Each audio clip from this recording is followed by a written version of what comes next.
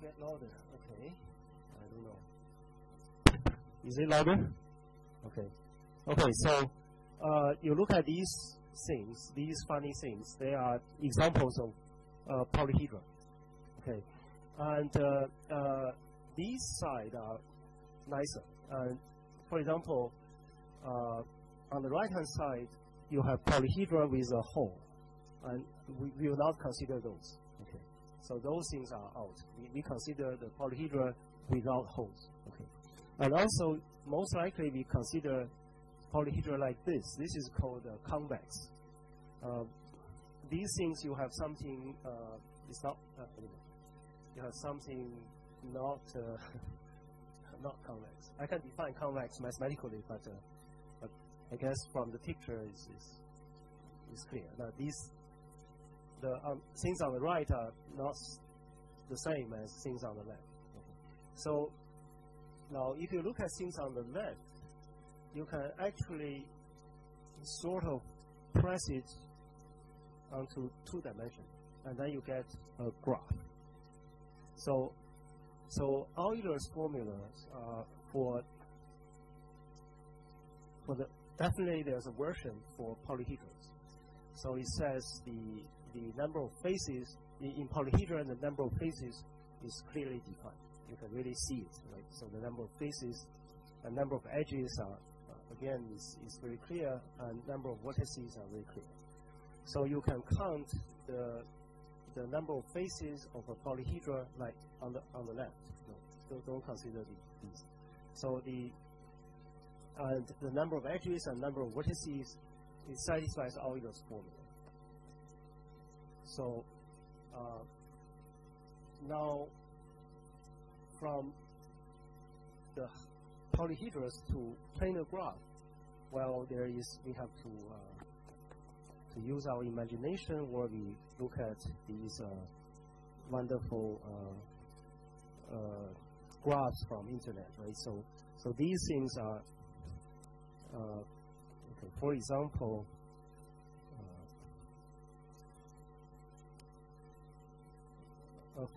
these are all planar graphs. Okay, so let's point to these, right? So these are, so it's a graph, you can draw it on the plane without cross any edge. Okay. So these graphs, actually, you can think of them as is obtained from polyhedra. From polyhedra, you can somehow squeeze it onto the 2-dimensional plane. Then you get things like this. Okay, so then you can count the number of faces or the cells and edges and vertices, just like you count the polyhedra. The only exception is polyhedra has a face behind us, but on this plane you have to count actual one, which is the one to the infinity. If you think of that as a face, then it's the same as polyhedra. Okay. So the proof will be, so what we have done is we have shown that for polyhedral graphs or for planar graphs, we have this Euler's formula, and then we want to count the number of so we have a corollary which counts the number of the relation between the number of faces and number of edges. So the relation is, if it is a maximum, if the graph have maximum number of edges, and then all the faces are triangles. So therefore you have the relation of 3 times the number of faces is equal to 2 times the number of edges. So then we use that to derive something. I hope if you think of the polyhedras, and then it is clearer about what are the faces and what are the edges. So this is the response to a question. If you have more questions, let me know. Okay, so now let's go back to our topic for today. So we are going to talk about coding. Okay. So there are lots of topics, but I believe most of them are fairly simple. You have known it. So I will go through the first point and third point really quick, and probably most of the time will be spent on the last two or last three. So I don't know whether I have time to talk about this. I didn't upload this part to the notes, but if I have time, I'll talk about this. Okay. Okay. So let's start with some simple arithmetic. Okay. So we are going to look at arithmetic, means addition, multiplication, but it's circular. It's periodic. So we are going to see a new kind of, or another kind of arithmetic. We call it modulo arithmetic. So it is an arithmetic dealing with periodic computations. Right? So it was first introduced by Gauss. We mentioned his name before in the 19th century, and it is very similar to the ordinary arithmetic. Okay, so the definition is we have to introduce a relation called congruence relations between integers. Okay, so the mathematical definition is like this. So suppose A and B are integers such that their difference is a multiple of another integer, a positive integer n. Right? And then we write this. It reads as A is congruent to B modulo n. Right? This MOD is a shorthand for modulo. Okay. So the meaning is the difference of A and B is a multiple of n. So the above equation is called a congruence equation, or simply called congruence. So the integer n is called the modulus. Modulus. Okay. For example, because we are talking about periodic movements, right? Like every day is periodic. So if you use 24-hour clock, and there are two numbers, like 113, 125, they are okay. So they are congruent modulo 24. Right? So if you have these two numbers, then A and B are the same time, but maybe on different days. Right? So now and 24 hours later, these numbers are congruent to each other. Okay, now if you use 12-hour clock, and then so like 113 will be congruent modulo 12. So in this case, A and B are the same time, but maybe on different half of the day, or on the same day, or different days. Right? So the one remark is, when we talk about congruence, we talk about integers. We don't talk about fractions or like root 2. So we only talk about integers. Okay, so then there are some simple properties of congruences. I believe most of you are quite familiar with this. But let's go through it very quickly. So the theorem says if a remainder of A, when divided by n, is R, and then A is congruent to R modulo n. So the reason is simple, because A minus B is A minus R is a multiple of n. So this is clear, right? So the remainder means you can write A as n times Q plus R. Right. So therefore, you learn in high school the mathematics is if you use A to divide n to divide A, you get quotient Q and remainder R. Right. So if you look at A minus R, this is a multiple of n because it's Q times n. So therefore, you have this is a multiple of n. Then by definition, A and R are congruent modulo n. So for example, well, you can see that 322, 1 divided by 3 is 1, so 322 is congruent to 1 modulo 3. Okay. Now there are other simple observations. So A and B are congruent modulo n if and only if, this is shorthand for if and only if A and B have the same remainder, 1 divided by n. Okay. So let's see why this is the case. Suppose the remainders of A and B, 1 divided by n, are R and S respectively, and then both A minus R and B minus S are multiple of n. We have seen it in the previous slides. Right?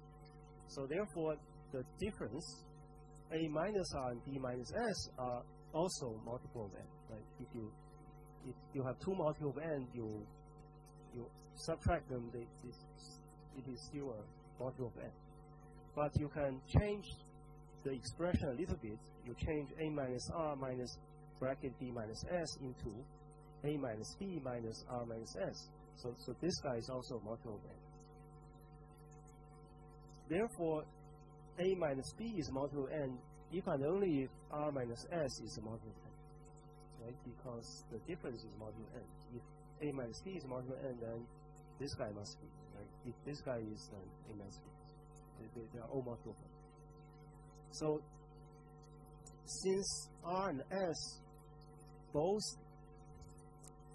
lie between 0 and n minus 1, so R minus S is smaller. The absolute value is smaller than n.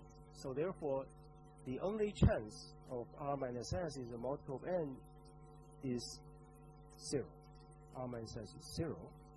So therefore, if A congruent to B modulo n, if and only if, so we trace this, if and only if A minus B is a modulo of n, then if and only if R minus S is a modulo of n, and then by this paragraph, if and only if R minus S is 0, so R equals S.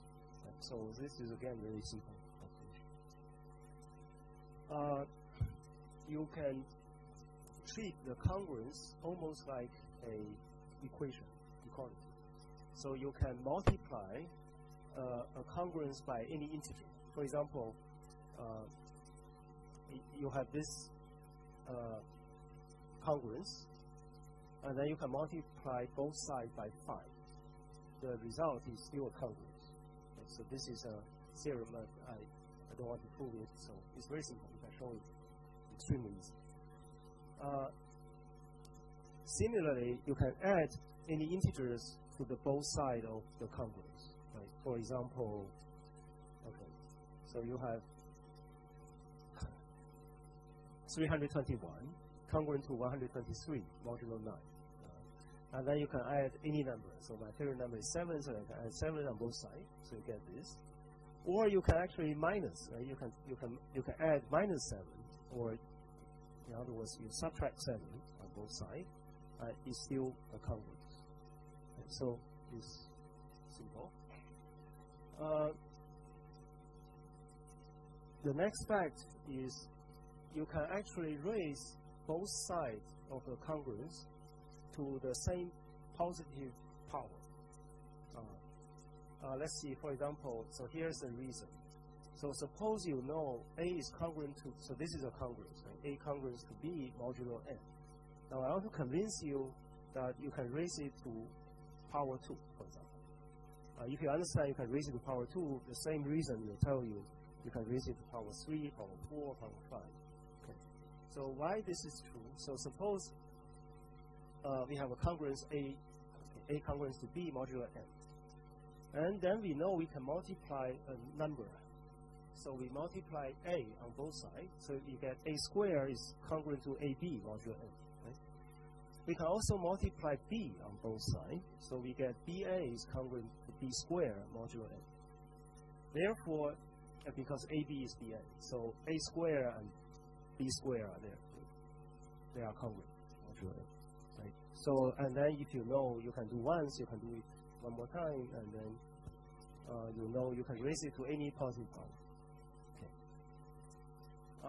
For example, we have this congruence, 321, congruent to 6 modulo 9. Then you can square both sides, so you get this. Okay. I don't want to read this. Okay. So then, or you can cube both sides, so you get this congruence. Okay. So the congruence behaves very similar to equality. It's just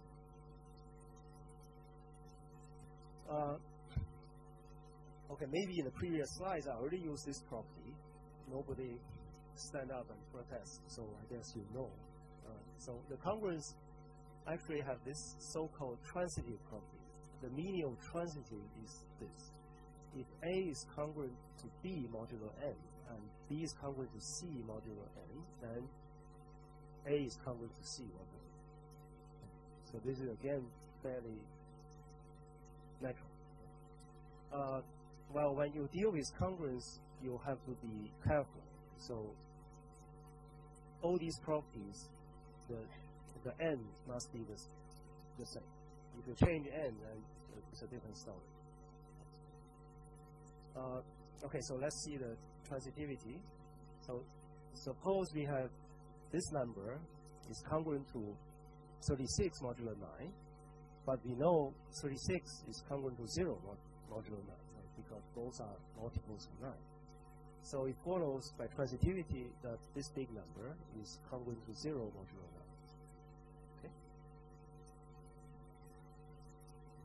Okay, more properties. So you can add both sides, you can multiply both sides. Okay, so two congruents with the same modulus may be added to each other or multiplied one by another, right? In other words, if A is congruent to B modulo n and C is congruent to D modulo n, so we have two, we call it congruence equations. Right? It is like equations.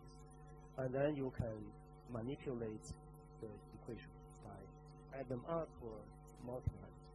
So if you have these two congruences, and then you know that A plus C is congruent to B plus D modulo n, and A times C is congruent to B times D modulo. This is just an example of that. Okay, so suppose you know, so this is A, this is B, this is C, this is D. They all congruent modulo 7. Then you can add left-hand side and right-hand side, and you can multiply left-hand side and right-hand side, and then get an easy solution. Right, so what?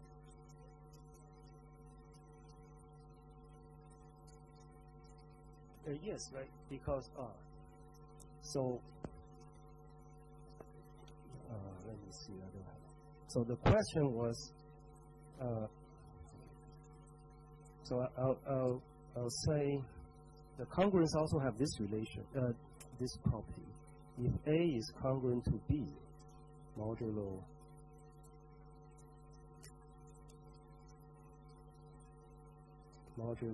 n, then you can write B is congruent to A modulo n.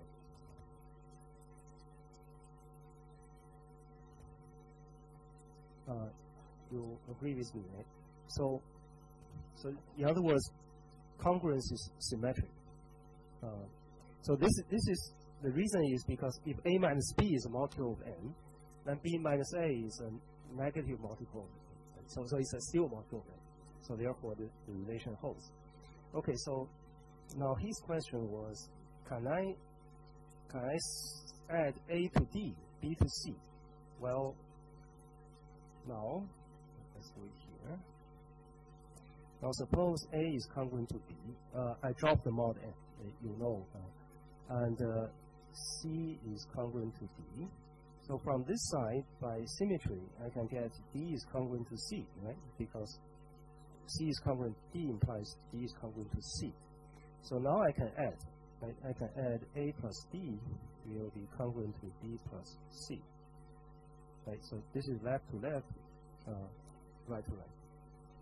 So your question is correct. Is it any other comments? Okay, his question is from A congruent to B and C congruent to D. Can we get A plus D is congruent to B plus C? The answer is yes. The reason is you can just flip the second congruence and add. Okay, so let me know if you have questions. Okay, so example. So during a period of 50 days, you put the following amount of money into your piggy bank. It's not very realistic, but okay. So day 1 you put 1 cent, day 2 you put 2 cents, day 3 you put 4 cents. You do this geometric. Every day you double the previous day. You put so on day k you put 2 to the k minus 1 cents. Okay, suppose you are able to do that for 50 days. So finally you exchange your total amount for dollar notes. So the question is how many cents will be left over? You do this for 50 days, you get lots of coins, and then you send the coins, you bring the coins to the bank gives you bills, and then there are some leftover coins. So you need to calculate how many coins, how many cents will be left over. Okay, so here's the solution. Well, first you need to know what is the total amount of your coins. The total amount in cents will be the geometric series. We know how to add, right? So this is the week 1, first vector. We know how to do this. So we add it, so it's 2 to the 50 minus 1. So let's continue. So we need to find the remainder of 2 to the 50 minus 1 divided by 100. Right? Because in Singapore there's no dollar notes, right? The dollar is also a coin. Well, let's assume you have a dollar note. So, okay, so then you need to find the remainder of this amount divided by 100, because 100 cents is a dollar. So now we try to do some arithmetic. So what is 2 to the power of 50? So it's the property of the power. So this is 2 to the 10 times 2 to the 10 5 times.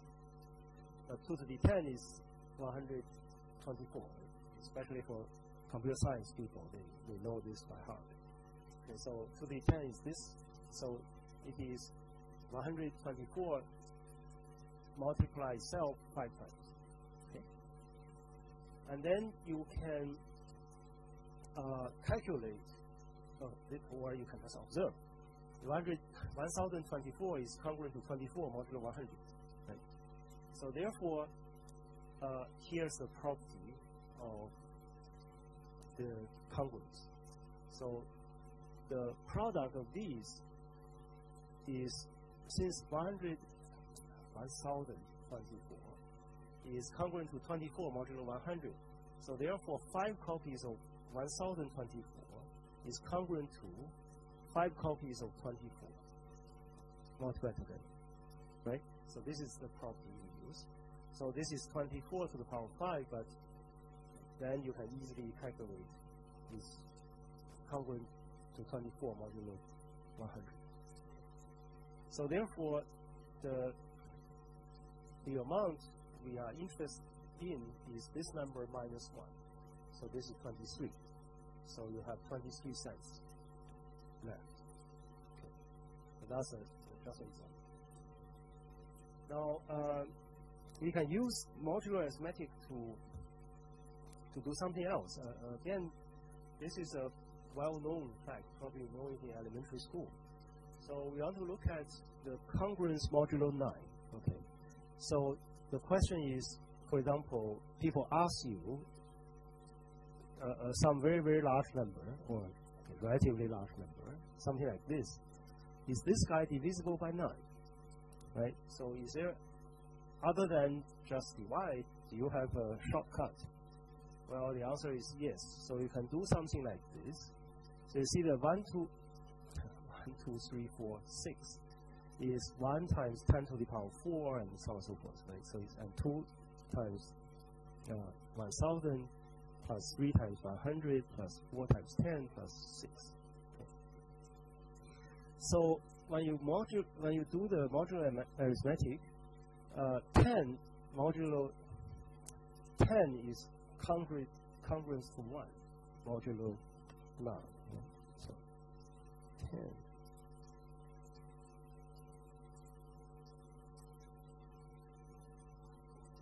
Right?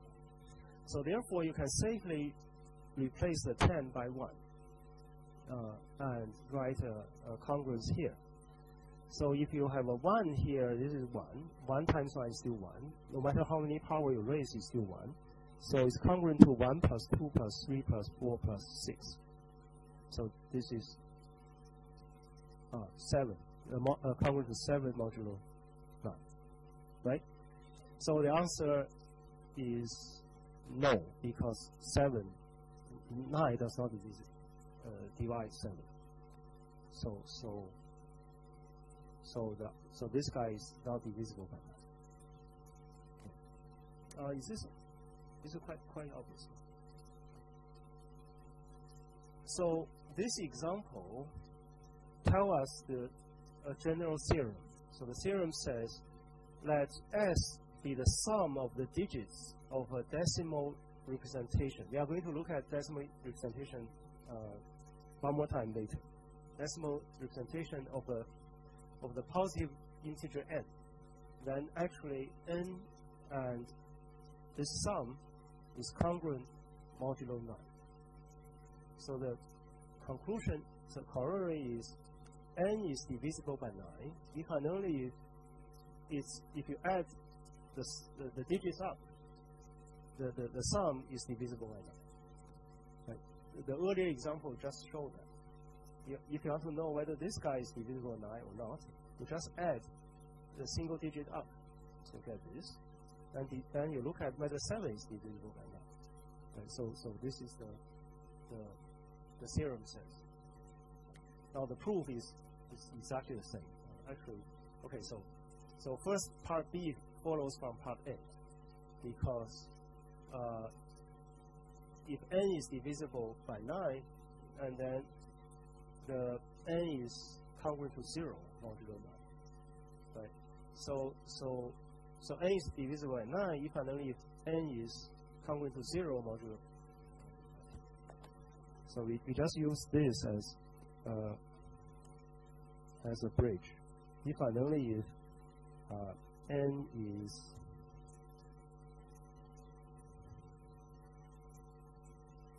congruent to 0 modulo 9. So, and this side is if and only if S is congruent to 0 modulo 9. So therefore, if n is congruent to S modulo 9, one side congruent to 0, the other side must congruent to 0. So therefore, one side is divisible by 9, if and only if the other side is divisible by 9. So this B follows A very easy. Okay, now let's look at the proof of A. So let n be ak minus 1 dot dot a0 be a decimal representation of the integer n. So it's like 1, 2, 3, 4, 6, or something like this. So actually n is equal to this, right? So the kth digit you multiply by 10 to the k, because it's decimal representation, and plus ak minus 1 times 10 to the k minus 1, and so on and so forth. Now we use, okay, so he used this. He used, you can write 10 to the I by 99999 plus 1. or you can use the fact I just called. 10 is congruent to 1 modulo 9. No matter what power you raise, is also congruent to 1 modulo 9. So you can use his trick. So this is from textbook. So replace 10 to the I by this. So you get n is ak times k consecutive 9s plus 1 and plus so on and so forth. Right? Now, you multiply ak inside, so you get ak times the bunch of 9s plus ak minus 1 times bunch of 9s and so on and so forth. And then ak times 1 is here, right? ak sub a sub k minus 1 is here, and so on and so forth. So this is the first bunch of terms plus s. S is the sum of the single digits. Right? So therefore, n minus s is this guy. But this guy is a multiple of 9. It's divisible by 9. So therefore, n is congruent to s modulo 9. Actually, I think the proof can be much simpler. Okay, so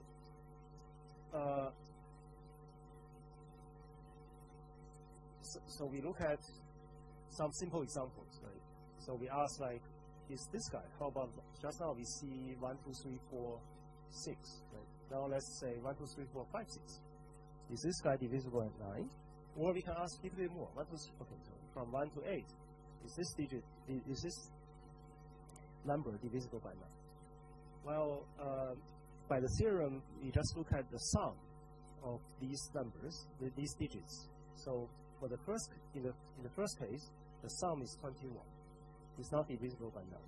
So this number is not divisible by 9. For the second one, if you add them up, you get 36. So it is divisible by 9. So therefore, the original number is whatever it is also divisible by 9. Right? So this is, I'm sure you know this. Okay, now, is it useful? Okay, maybe it's useful. For example, here is one of the applications. So sometimes you want to check whether some arithmetic you have done is true or false. So you can try this, right? So suppose A times B is C, and then you can use 9 to divide. Okay, then you look at A, you can add everything. Add all the digits in A, you add them up, you get S.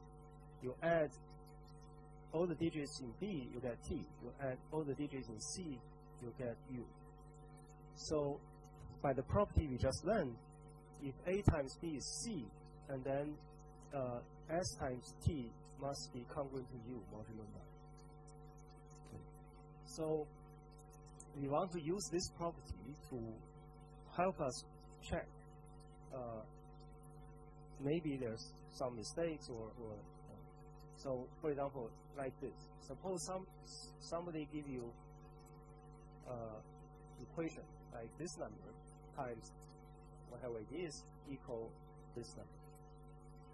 Now you want to see whether it's right or not. You want to do a quick check, right? You don't want to really multiply with it, right?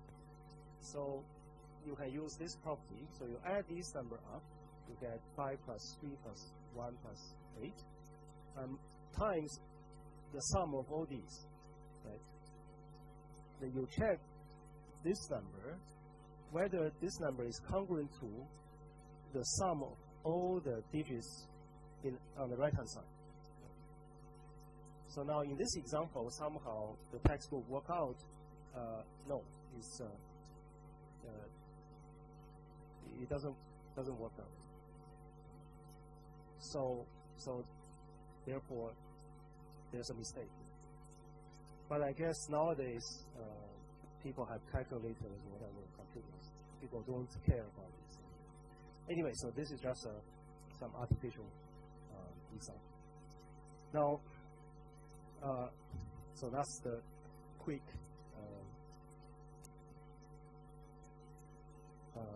would say, revision of modular arithmetic.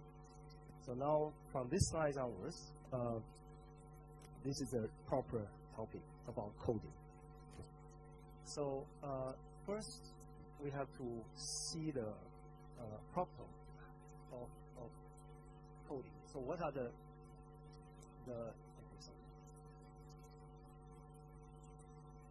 so what is coding theory about? So just now there are 6 items. Okay, so let's quickly go through it, and then I'll go back to the diagram. The diagram is much easier to see. So we are talking about how to transfer some information. So we have several ingredients, several parts in this process. So the first part is information source, right? So the messages or information is to be sent. And then we have to encode these, right? So we convert this into digits or something else.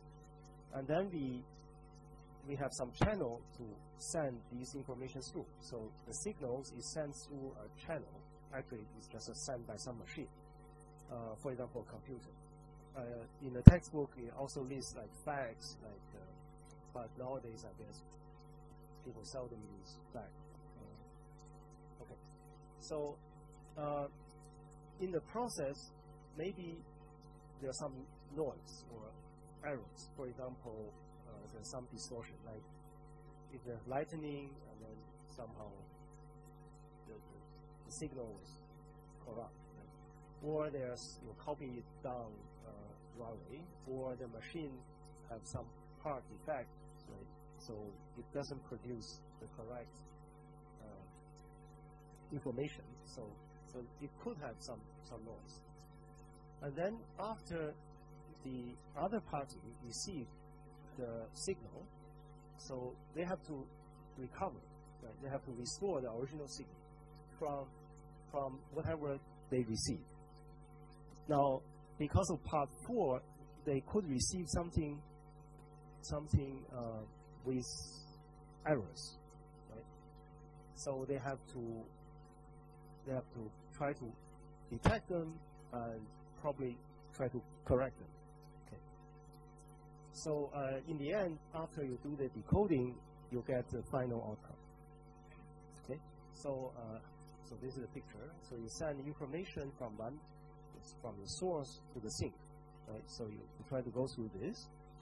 Now the coding theory is about this part. So you have to do something you have to do some coding to turn this information into, let's say, digital form. Okay. Now, and then you use computer or use fax or use whatever you send to another party. In between, there could be some noise, right? So, for example, here there's something broken. You could add some noise to the signals, and then this side you have to decode. In the end, you get the information. So now, why? Okay. So, what is important about this? So, in the next hour, I will try to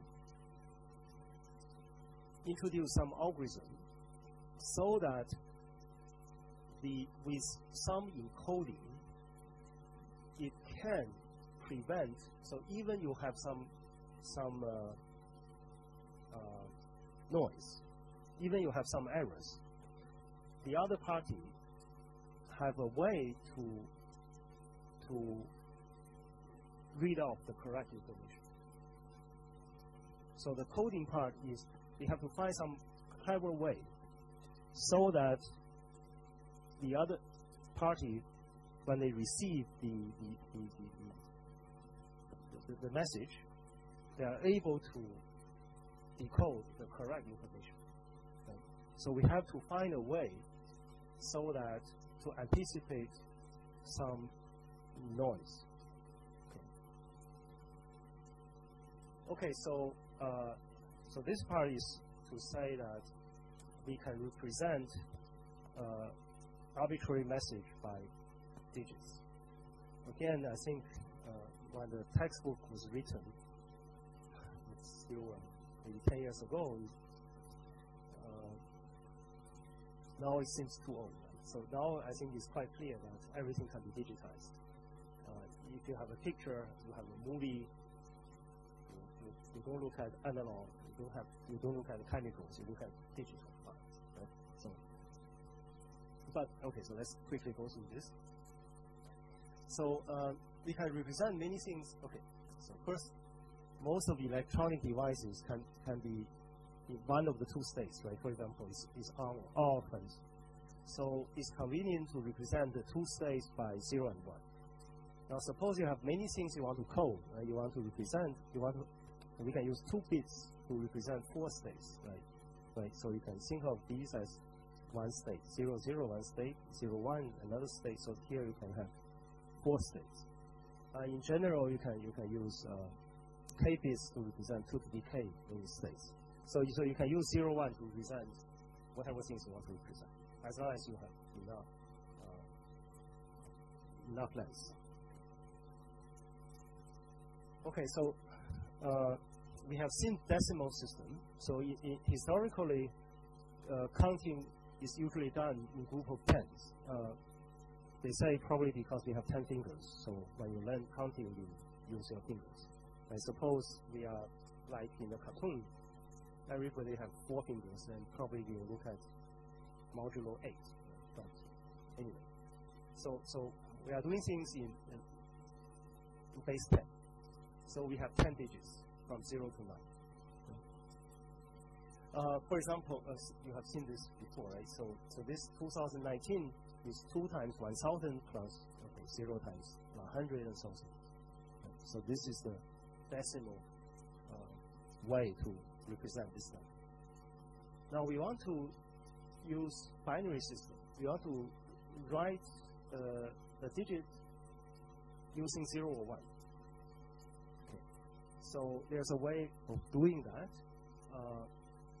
So here's the algorithm, right?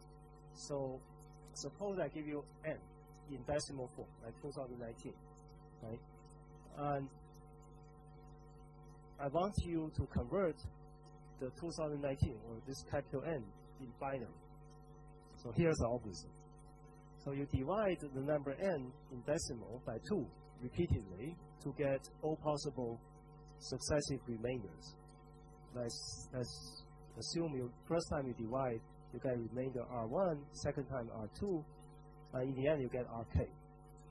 So the result, okay, so in other words, so the n is RK times 2 to the k minus 1 plus dot dot dot plus R1 times 1. Okay? And then the binary representation of this positive number n is just this, right? It's just RK, and you get that. It's RK followed by RK minus 1 and R2 and R1. The bracket, the subscript 2, is to emphasize the so-called base of the representation is 2. So it may be omitted if there's no ambiguity. Okay, so when in doubt, you just write it. Each of the digits in the binary representation is called a bit. Well, this looks abstract, right? Look at example. So here's my capital N, 235.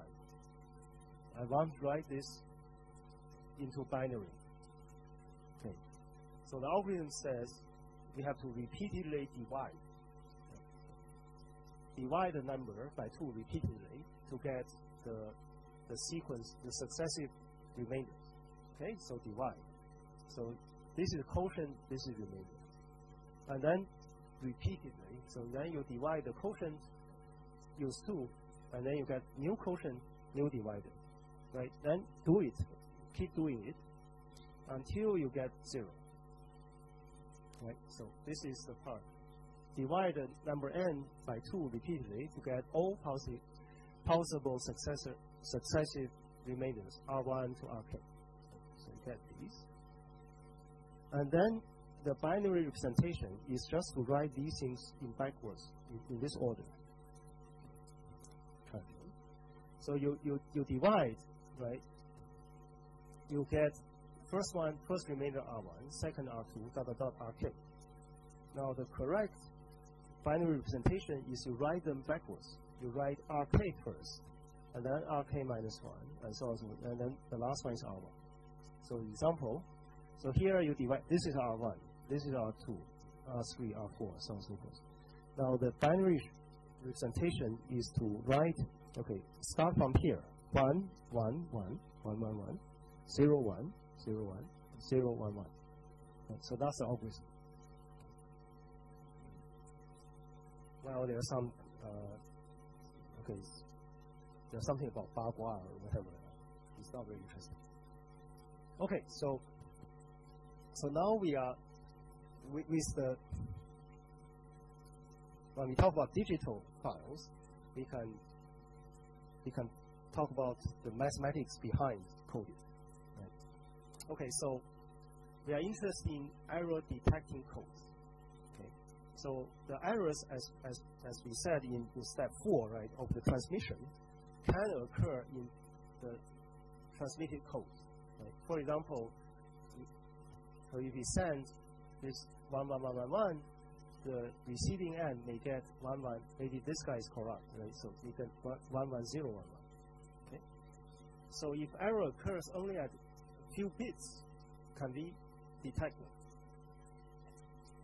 So this is assumed that, remember that there are possible some noise, right? Hopefully the noise is not too big. If the noise is too big, then there's no hope. But let's assume the noise was like caused by lightning. It is very rare, right? So you only see 1 or 2 mistakes, then there's a way to calculate.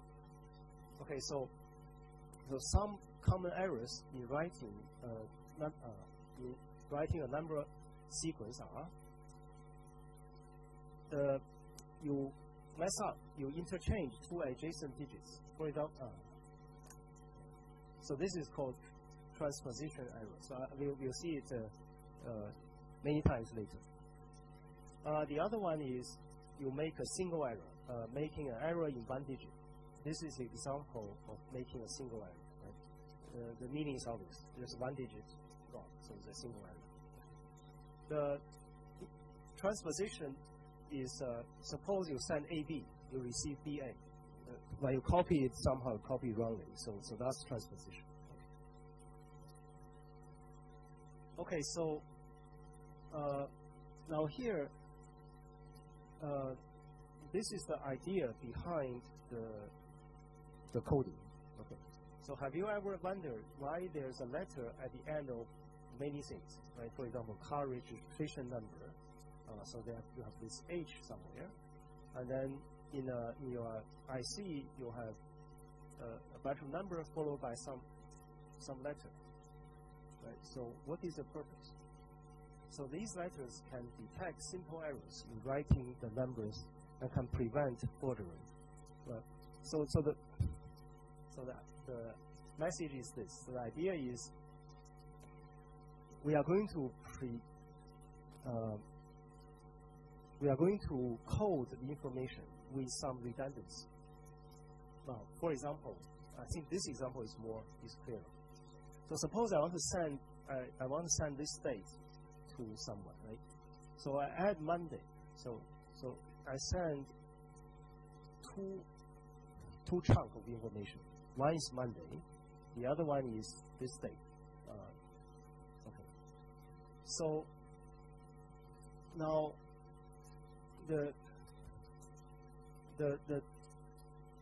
first chunk of information, for example, Monday, can also serve as a check symbol, right? For instance, because here you may have ambiguity. You don't know whether it's October 1st or January 10th, right? But with this extra chunk, you know that this cannot be January 10th because you can check that this is a Wednesday. So therefore, with a little bit more extra information, you can get rid of some errors or ambiguities. So that's the idea. So in order to to prevent simple errors, we pay the price. We send a little bit longer code, and then somehow it helped us. So the issue was, can you design some safe method, right? So it's guaranteed to correct some mistakes, and also the price you pay is as low as possible, right? You don't want to copy it every word 1,000 times. So can you do it efficiently, and can you prove the correctness? Right? Okay, so we are going to see some method. So here we are going to look at the first coding method. This is very simple, very natural. Okay, so first, suppose on your keyboard you only have these, right? So you want to code a sequence of symbols so that symbols only contains letters, blank space, and digits. Right? In other words, it only has symbols from 0 to 9, and from A to Z with actual blank. Okay, so now we first turn everything into numbers. Right? Here you have blank, you have letter, you have digit. So we change everything, we turn everything into numbers. So if it's already number, we keep it. If it's A, you just write 10, right? We already use 9, so we have 10, and B is 11, and so on and so forth. And Z turns out to be 35. The blank will be the 36. We'll use 36 to represent blank. So, but blank is too long to type, so very often I'll just write underscore as blank. Okay, so the coding will be done using this weighted sum. Okay, let's see. So given a sequence or a sequence, sometimes we call the sequence words of this, like Sn, Sn minus 1, dot, dot, dot, S1, is weighted sum is the sum of this form. So there are n symbols. You use n to multiply the first symbol, the Sn. N minus 1 multiply this Sn minus 1. And use 1 to multiply the last one. Right? So the EI is the numerical value corresponding to the table. Okay. Let's look at an example. So the example is, so we want to find the weighted sum of this sequence. No followed by a space, followed by food. Okay, so this is a word or a sequence of length 7. Okay, so we want to turn this into a find its weighted sum. So the solution is, first we find the numerical value of these symbols. So n is 23, and no blank is 36, right? So this guy is 36, and so on and so forth. O is 24. So the weighted sum is 7 times the corresponding value for n, which is 23. 7 times 23, plus 6 times this symbol. This because he's at the position 6, right? So 6 times 24, plus 5 times this blank, and so on and so forth. So you get 678. So this is our first encoding method. Okay, so we encode a sequence of symbols by the weighted sum and adding a checking bit C. Okay, so let's see. So I'm going to describe a procedure which will encode a string, a word, so that the receiving end somehow can see whether it has an error or not. Okay, so the algorithm goes like this. So the input is a sequence. It's a sequence of digits or symbols. So first we have to find. We want to add a checking bit. So we want to find the checking bit C in this way. So we look at the value, the weighted value, weighted sum of this sequence. So the EI is the numerical value for the symbol SI. So we have from Sn to S2, so we have En to E2. The C is what we have. Okay, so we find weighted sum. And so we add the C so that the total, the weighted sum, is congruent to 0 modulo 27. So that's why I remind you the congruence relation, because we need this. Okay, so then you solve the C, you'll find the symbol S1 that corresponding to C, right? So the output of the encoded sequence is whatever the originally you have together with an extra digit, S1, which corresponding to the checking bit.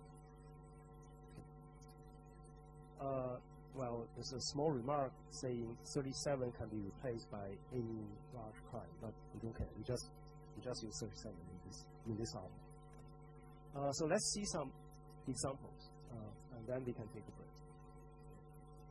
Okay, we want to encode the word A6 blank 7 using this modulo 27 method. Okay, so the algorithm goes like this. So first, you think of everything as a digit. Right? A is 10, 6 is 6, blank is 36, 7 is 7. So now we first calculate to find this check digit C. So how to find this? We have a congruence equation. So the weighted sum will be 5. So you have 4 here. You want to add C as the last digit, so you have 5. So it's 5 times the value of A, which is 10, plus 4 times 6, plus 3 times the value of blank, plus 2 times 7, plus 1 times the unknown C. You want this number congruent to 0 modulo 37. So you get an equation about C. And then you can solve C. Turns out C is 26. So you look at the table again. So 26 corresponding to Q. So the encoded sequence is the 4 digits you have together with this checking digit, C. C is Q. We send this. Well, okay, so let's take a break. After the break, I'll explain what is the use for this checking bit. How does it help us? Okay, so let's take a break.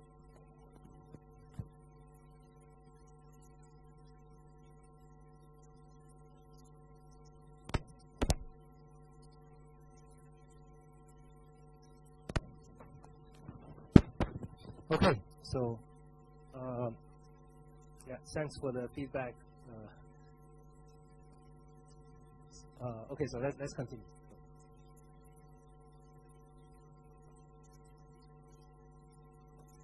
So what is the purpose of adding this extra bit? Right. So the purpose is so if A is a correctly encoded word, and then so let's make some observations. Right? So then the weighted sum is congruent to 0 modulo 37, right? Because this is because we add the extra bit C to make it happen, right? So therefore, if this is correctly encoded word, then the weighted sum is congruent to 0 modulo 37. So therefore, if you see, so this is a counterpositive with this. So if you see the weighted sum is not congruent to 0 modulo 37, and then it must have something wrong, because the correct guys will be congruent to 0. Right? So if you receive a message, it turns out to be not congruent to 0 modulo 37, and then something's wrong. But however, okay, don't make this converse error or whatever. So suppose the weighted sum is congruent to 0 modulo 37, it could contain mistakes. Maybe contain just too many mistakes and somehow it even balance out, and it's possible. Right? Okay. So in that case, the errors are not detected. Okay. So let's look at some examples. Right? So suppose we send this word, right? Just now we in the previous slides we did some work. We find the extra bit is Q. So suppose we send this to another party, to someone in NTU, and then they receive, there's one error inside. For example, the A somehow turns out to be C when they receive. So they receive C6 blank 7Q. Right? So then you see the error is detected because if you calculate the weighted sum, it turns out to be, so this is 26. So C should be, this is the code for Q, 26. So if you calculate, it's not congruent to 0. So in other words, you can detect a single error. Okay. So this is the reason we are doing this encoding modulo 37. So theorem says, in a weighted sum encoding modulo 37, in this procedure, if a single error occurs, suppose you only have one bit change, then it can be detected. Okay. So the reason, okay, so let's see the proof. So suppose capital A is this word, Sn ... S1 is the corrected word. Right. Now a single error occurs at some position, say position I. Right. So you change the correct digit Si to some garbage X. So the word A will become A prime. So then the difference of the weighted sum of A and weighted sum of A prime will be this, because we use I to multiply the ith digit, right? So the weight of ith digit. So it is I times Si minus I times X. All others are cancelled. You only have this remains. So this I times the weight of Si minus the weight of the garbage. Now, since both factor I and the bracket Si minus X, they are between 0 and 37. Right? They are. Okay. So the product cannot be a multiple of 37. This is because 37 is a prime. So the product, it cannot be a multiple of 37. So therefore, the difference is not congruent to 0 modulo 37. But we know the weighted sum of A is correct. A is the correct word. Is congruent to 0 modulo 37. So therefore, this guy, the garbage, the guy containing garbage, is not congruent to 0, right? So the error you can detect.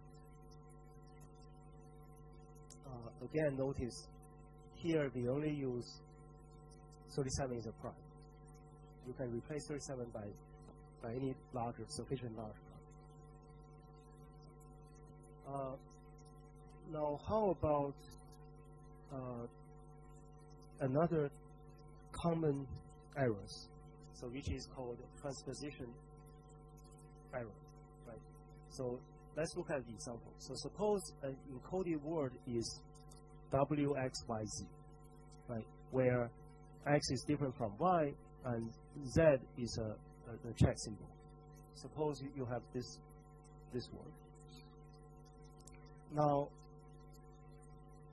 and if the received word is WYXZ, in other words, if you see a transposition error, so transposition error means two letters are swapped. Okay. So when you send WXYZ, you receive WYXZ. Now suppose this happened. Now we want to see the error really can be detected. Right. Okay, so is the example clear? So I want to show you, in this case, it can be detected. Okay, so the proof is this, right? So let A be the encoded word WXYZ, and B is the one you receive, WYXZ, which contains a transposition error. Let W of A and W of B denote their respective weighted sum. Okay? So the error can be detected if the weighted sum of B is not congruent to 0, as we showed before. So to detect error means we check the sum, hopefully is not congruent to 0. So is this true? Okay, let's try. So the weighted sum of A is this, because this is length 4. So you use 4 to time the force, S4, plus 3 times S3, which is X, and so on and so forth. Right? Now WB is, again, 4 times W, but the third digit is Y, so you use 3 times Y, so you get this. Okay? So WB minus WA is Y minus X. Now, WA is a correct word, so the weighted sum of A is correct word, so the weighted sum of A is congruent to 0 modulo 37. Okay. So therefore, the weighted sum of B is congruent to Y minus X modulo 37, but Y minus X is not congruent to 0 because there are digits between, these are numbers between 0 and 37. So you cannot be divisible by, it's not a multiple of 37. Right? For example, Y is 26, X is 5, so you get 21. So 21 is smaller than 37, so it cannot be a multiple of 37. Right? So therefore, we can detect this error. Okay.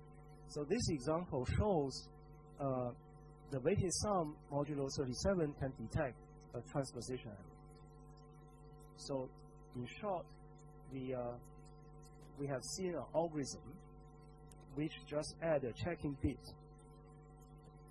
The advantage of this algorithm is it can detect a single error. It also can detect a transposition error. But we know that these two errors are the most common errors in transmission. So this method can help us to detect whether there's error. Okay? So this is the first algorithm. Now,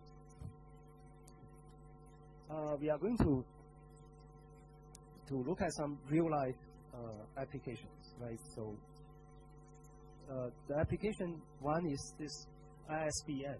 It's this International Standard Book Number, which appear in every book. So in the past, before 2007, the number is 10 digits, but now it's probably 13 digits, maybe even more. So now it's longer. So we, well, for this general education module, we consider the old 10-digit long ISBN number. So the example is this. So on the back of the book, you'll see something like ISBN, which is something like this. Okay? So the digits are arranged in 4 groups, which are sometimes separated by a hyphen.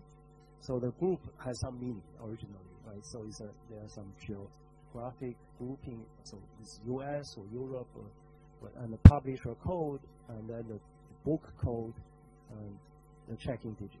So this guy is checking digit. So you have some number like this. So the checking digit is chosen so that the weighted sum of all 10 digits is a multiple of 11.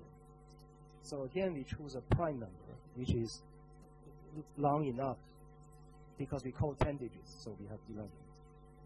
So the checking digit could be 0, 1, 2, all the way to 9, and 10.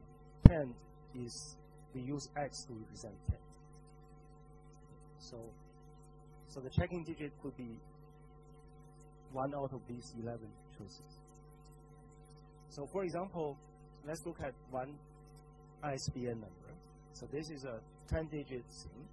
So the hyphen are of no importance. It's just randomly put there. It's not important. So in this case, it's likely that 0 stands for the country, so maybe US, and then 13, the next 2 digits, is the publishers. So maybe 13 represents some publisher, like Cambridge. Then this 6 digits is the code for the book, right? And the last one, the number 4, is a checking digit. Okay, so so look at examples. Is this number, is this word, the 10-digit word, a proper ISBN number? Okay. So let's see. Let's look at the weighted sum. So if it's a multiple 11, then this is a proper ISBN. Otherwise, it's not. Okay, so X is 10, right? So you calculate the weighted sum.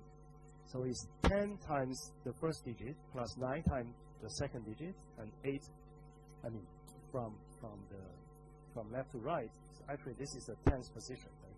It's 10 times S10 plus 9 times S9, which is 1, and so on and so forth. So the last one is 1 times the S1, but S1 is X, which is 10. So it's 1 times 10. So if you add things up, you get 132. It's a multiple 11. So this is an ISBN. It's a proper ISBN.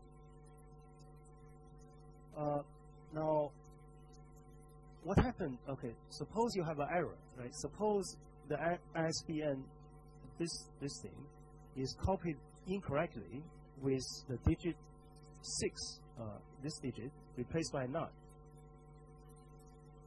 Let's see how does this affect the weighted sum. Right? So we want to see that if you make a single error, whether we can detect it. Okay, so let's try. So it's incorrected. If you copy this word wrongly, the 6 will become 9.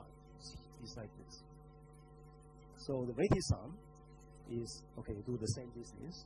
So 10 times S10 is 1, plus 9 times S9, which is 8, and so on and so forth. So last one is 1 times X. X is 10. So it's 1 times 10. And somehow you get this number, 307. It's not multiple 11, so there must be an error. Right? So with the checking bit, it helps us to detect the error. You may ask, why 11, not 10? The answer is because 11 is a prime. 10 doesn't work. Because for 10, you could have 2 smaller numbers. The product is 10. 11, you cannot have. So the answer was, if 10 is used, then some simple error may not be detected. So actually, the textbook gave an example. So for example, let's for 1 minute, we encode modulo 10 instead of 11. And see where does it go wrong. Okay, so suppose we want to encode this word, right, modulo 10. Okay, so then we see, suppose there's a single error. Let's see whether we can detect it. Okay, so we want to do 2 things. We have a word. We want to encode it modulo 10. Okay, fine. You can do it. Right? After that, we create an error and demonstrate if you use modulo 10, you cannot detect that error. So modulo 10 doesn't work. Okay, so let's try. So first we find the checking bit C. So this is just calculate the weighted sum, and somehow in the calculation you use mod 10 instead of mod 11. So you use this, you get the equation, and you get C equal 4. Okay, so C is 4. So the incorrect ISBN is this. So originally the correct word start with a 1, right? So the error occurs, the 1 is wrongly copied as 5. So the incorrect SBN is this. So the coding bit is still 4, but the first one was copied wrongly as 5. Now what is the weighted sum now? So again, it's 10 times the value 5, and so on and so forth. Even with this error, it's still a multiple of 10, right? So that says we cannot do that. We cannot choose 10 as the for encoding, right? So so therefore, if you use modulo 10, it doesn't help. So therefore, we don't use modulo 10. We use 11. And as I said before, you can use larger prime numbers. It's fine. But prime is important. Okay, so what are the properties? So why the publishers use SVN?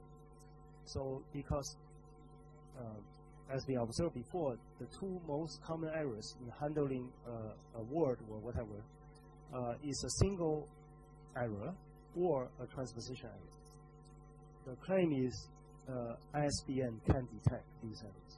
So the reason is exactly the same as we argued for modulo 37. Right? We just replace 37 by 11. All the property we use is a prime number. Now, the same reason, 11 is also a prime number. Whatever your reason is for 37 is still applied for 11. So therefore, I will not repeat this.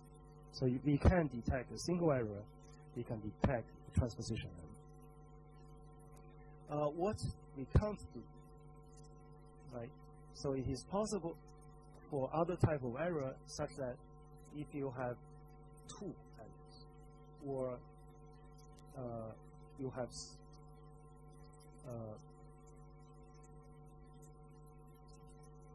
right, if you alter two digits, not consecutive, or you have too many errors, like okay, so you can put some examples so that even you use modulo 11, it doesn't work. So this is the summary of this ISBN. Now, good. So I still have time to talk about this. This is more interesting. I think this is more interesting than ISBN. Okay, so earlier we saw that the checking digit can be used to detect errors. So if I receive a word, I can calculate weighted sum. Somehow I know whether there's an error or not error. Right? But I don't know what the error is. I only know that it contains an error. But where exactly is the error? Okay, so very often it is desirable to not only detect errors, but also to pinpoint the error and correct them, right? So I want to know what is the correct message. And not only I know whether I received the correct thing you sent me, also I want to know, in case there is an error, I want to recover the original message. So assuming not too many errors occur, it is possible. So the next topic is called the use the Hamming code. How many of you have seen this movie? All the computer scientists. But anyway, so since I didn't know it before, so so let's go through it. So today I think I'll cover this, hopefully. Yes, I will upload it later. I didn't. Okay. I didn't upload because I look at the number of slides is enough to cover today's lecture. But now I still have 7 minutes, so I believe within 7 minutes is enough. This is so simple. It's very nice, and at the same time, it's so simple that you can see it, you can understand it very, very easily, very, very quickly. Okay, so I'm going to talk about Hamming code. So here's the person who invented code. So he's an American mathematician and probably engineer or computer scientist. So it was discovered in 1948 while he was at Bell Labs. Okay, so what is Hamming bracket 7-4 code? So the 4 is the information you want to send. So you encode 4 bits. The bit is 0, 1, the binary things of data into 7 bits by adding 3 parity bits. So we pay the price by adding 3 digits, and so that we know we can correct a simple error. Right? So the price to pay is you make the word longer. In the previous slides, we add 1 bit so that we can detect whether there's transmission error.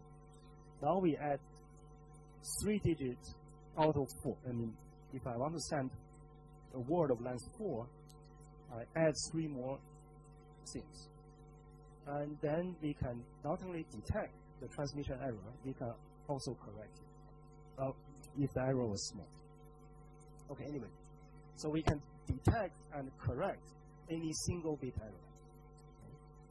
And we can detect but not correct 2-bit error. So let's see how it was done. So here's the construction. So the input is we want to send 4 digits, right? 4 bits, S1, S2, S3, S4.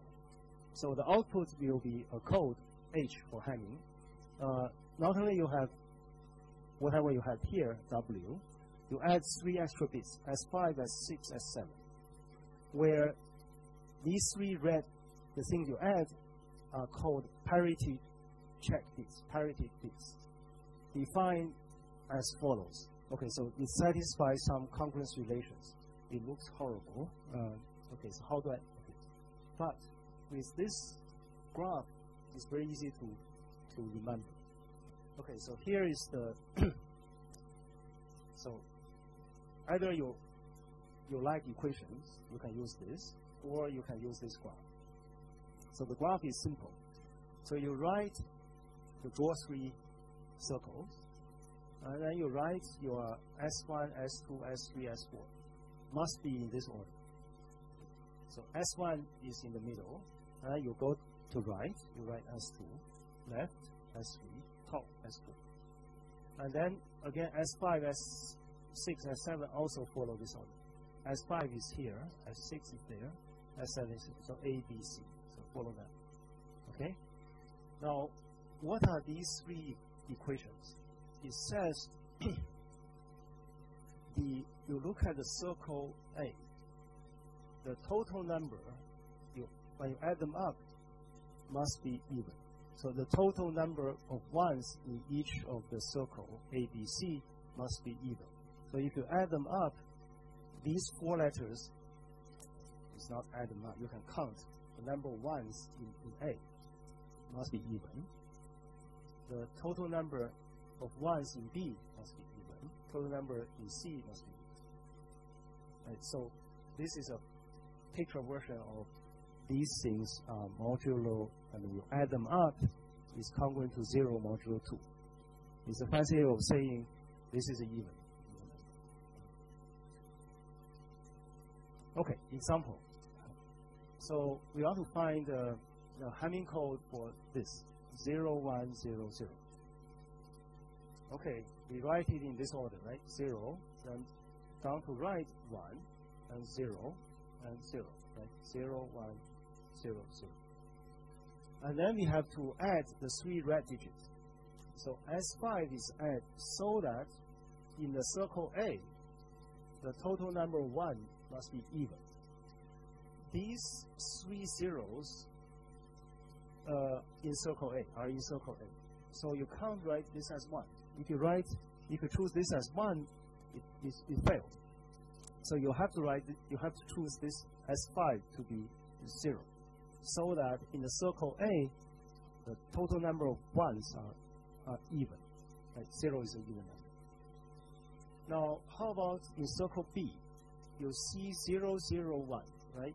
And then this has to be 1, because if you choose 0, the total number of 1s in B is 1. That is not what we want. So we want the total number of 1s in B even. So you have to have 1 here. The same for C. So therefore, you have to add 0, 1, 1 as the suffix, as the tail. So the code word is, you have the 4-digit 0, 1, 0, 0, followed by 0, 1, 1, 0, 1, 1. So that's the method. Okay. Extremely simple, right? So property. So why does it work? So the theorem says this code can detect a 1-bit error. Okay. So the reason is, okay, suppose the Hamming 74 code word was sent and there is one error. Suppose it contains 1 error. And then the single bit error can be detected and corrected based on the parity check. Right? So for example, okay. So how do we know which one is wrong? So you look at the parity check in A, in B, and in C. Suppose all of them are wrong, right? All fails. So if you add the number of 1s, in A is odd, in B is odd, in C is odd, then you only have one source to make 3 errors. The only culprit is the guy in the intersection of the 3, which is S1. Right? Now, if you calculate that, if you do the parity check, A passed, B and C failed, then the culprit must be the guy who is only in B and C. Right? That's the guy. Right? Right? This is the same. So suppose you only A failed, B and C passed, and then it must because of the guy who only living in A. Right? It has nothing to do with B and C. So it has to be S5. Right? So these are the typical examples. The real proof is this. So you can check, you can exhaust all possibilities. If O fails, is S1. If BC fails, is the guy who lives only in B and C. If AC fails, only AC fails, then is the guy who only lives inside A and C, which is S3, and so on and so forth. Right? So you can check.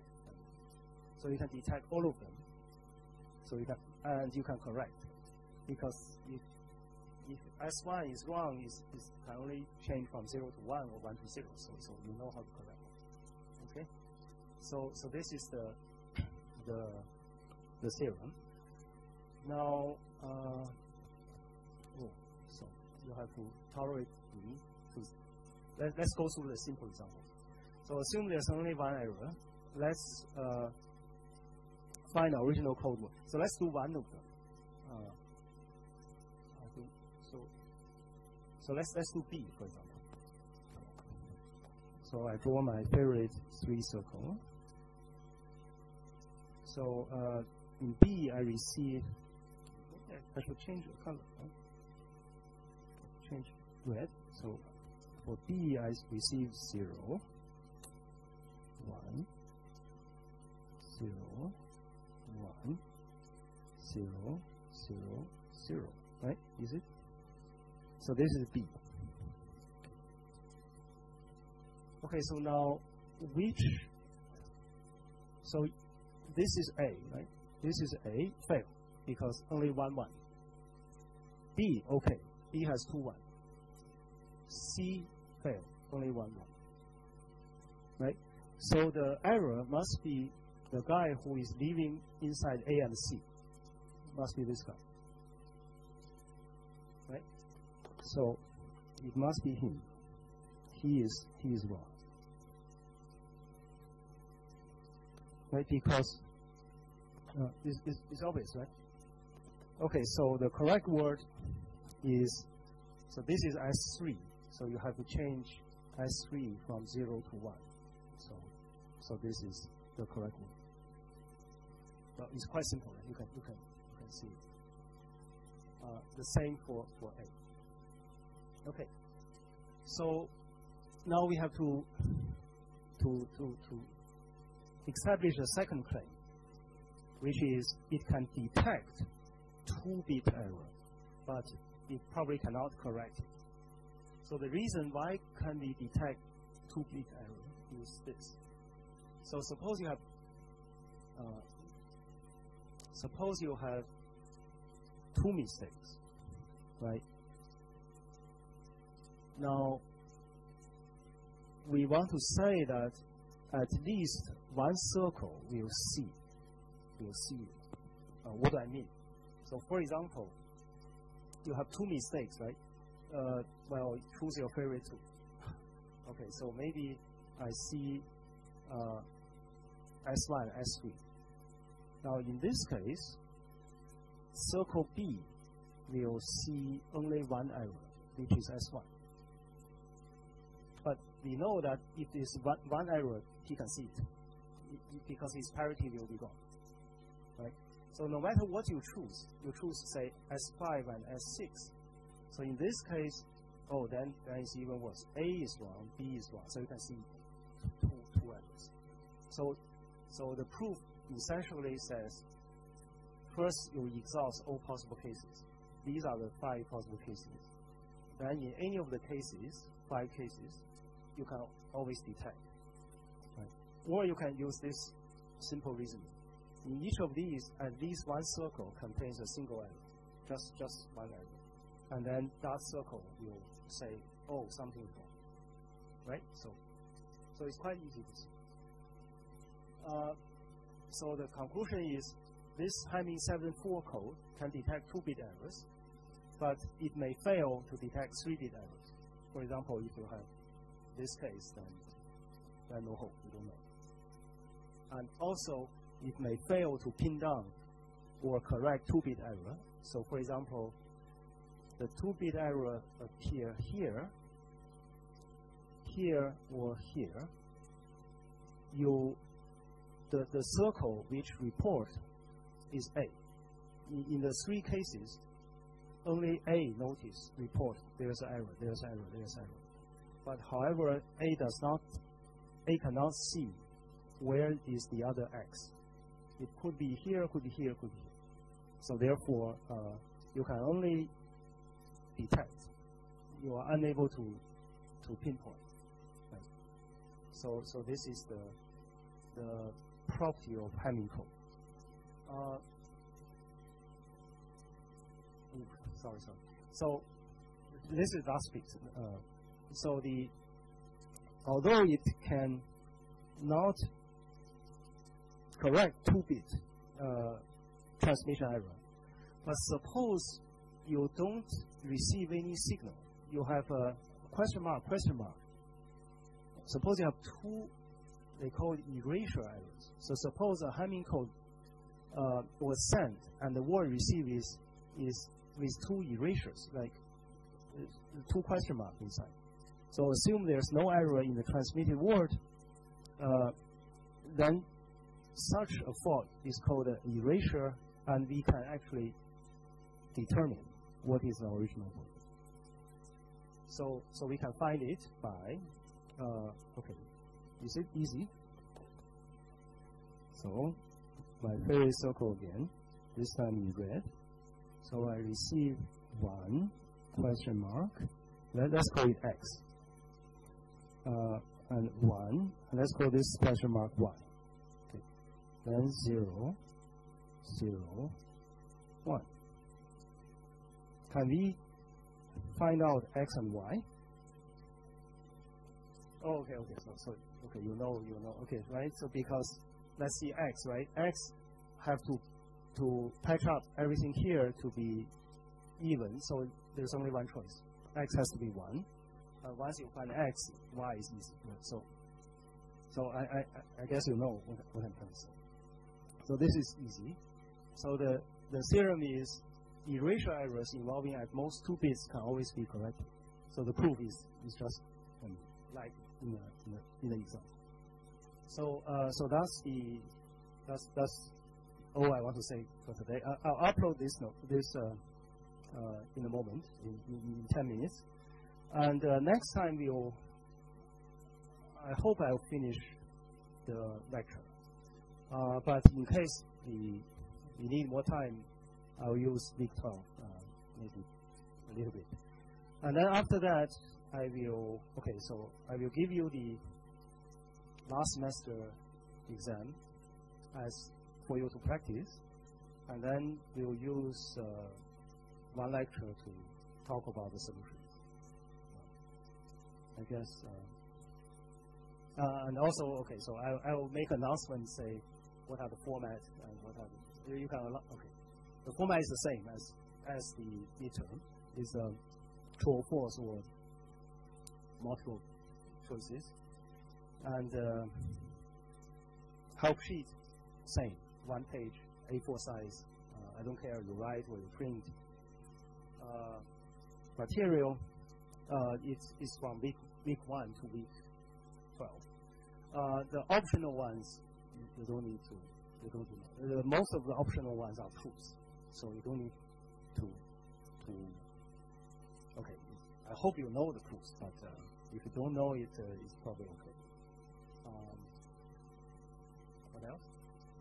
Anything?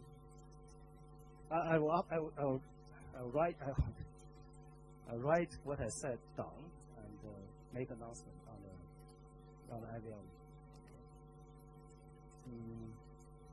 Is that okay? Okay, so hopefully see you next week.